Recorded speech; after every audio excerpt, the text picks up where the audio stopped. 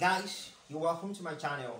What are we going to look at now is that we want to find the value of a if log of x in base 4 raised to the power of 2 equal log x in base 2 times log x in base a. How are we looking for what? And we are looking for a. How are we going to get the value of a? Okay, you can pause the video and give the problem a try out, and when you're done, you keep watching the video.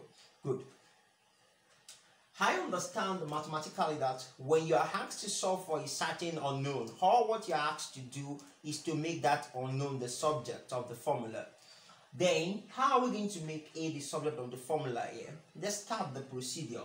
I can say this is the same thing as saying log x in base 4 times log x in base 4, and this will equal log x in base 2 times log x in base a. If this is the case, this is the same thing as saying log of x 2 to the power of 2, then this is log x 2 to the power of 2, then I have log x in base 2 times log x in base a. The main purpose of doing this is to make what? Log x in base 2 common to both sides.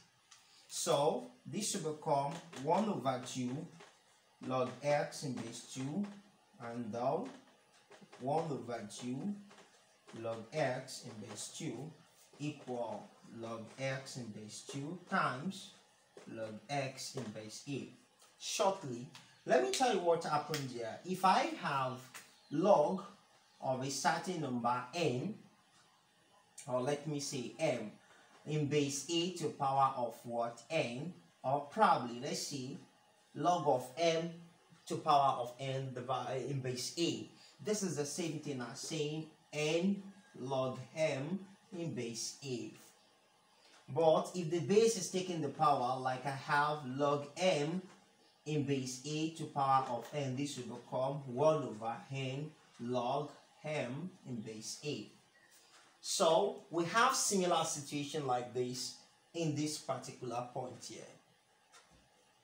So if this should be the case, we can then proceed, since we have log x in base 2, log x in base 2, and log x in base 2. Then I can say let log x in base 2 equal p. So if this should be the case, I can then say 1 over 2p times 1 over 2p equal p log x in base a. So we have replaced all log x in base 2 with p. So we then end up having p squared over 4 equal p log x in base a.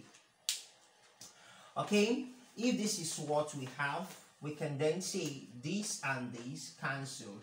Then I will have p over 4 to equal log x in base a. Okay, we are getting there. We want to make a the subject of the formula, right? Good. If I now cross multiply here, I will have that p is equal to 4 log x in base a. So let's quickly recall that p is the same thing as log x in base 2. So let's bring this to become log x in base 2 to equal 4 log x in base a. I believe we are following. If that should be the case, I have x as a number here, and I also have the same thing here, but the base is different. Why can't I take the reciprocal of this so that x will become the base, and I also take the reciprocal of this so that x will become the base? Then we have common base. So this can become 1 over log of 2 in base x equal 4 over log of a in base x.